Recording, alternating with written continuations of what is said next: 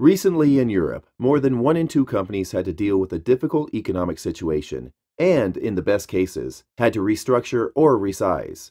Recent studies have shown that in the near future, it will not be enough to provide a good product or service, but there will also be the need to know how to create and maintain a network of relationships with other companies able to provide it as well.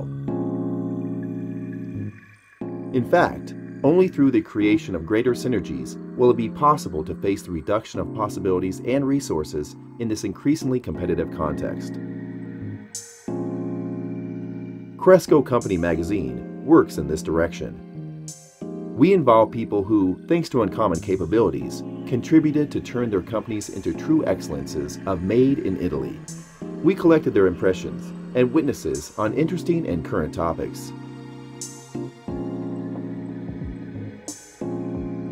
From this, it was born, at the same time, a means of information and an instrument of contact between people who have, in Cresco, a common denominator. In this issue, Ezio Palmazzani gives a reading of the phenomena that led to the current economic downturn and illustrates the industrial dynamics of the largest global steel trader.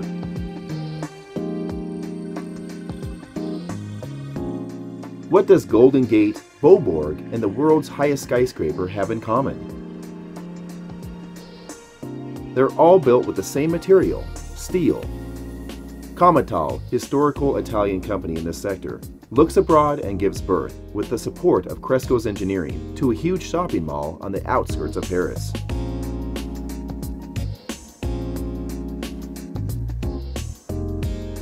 A company who was able to anticipate several years of orientation to internationalization. Alberto Ferretti outlines his strategic choices and expresses his opinion on the prospects that the emerging markets offer, and in particular, Libya, after the revolution of February 17th.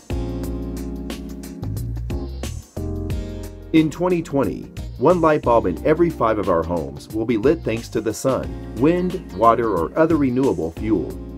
Andrea Costa, as an expert, shares his point of views on the present and future of the green economy. In the same years, humanity seeks a safe and definitive response from atoms. Emanuele Verdesio takes us on an amazing journey in the first nuclear passive protection power plant and in the futurist $100 billion plant where they try to create a star.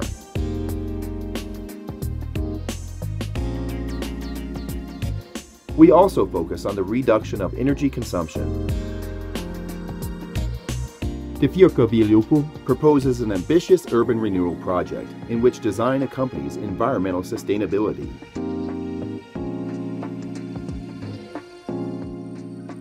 Pierluigi Bianchieri, following the collaboration on the project of a rolling mill in Oman, was inspired by Cresco's model to trace the outlines of a successful engineering company. For our part, we'll tell you how Cresco is special. We'll describe the business model, the skills that distinguish us, the strategies and values.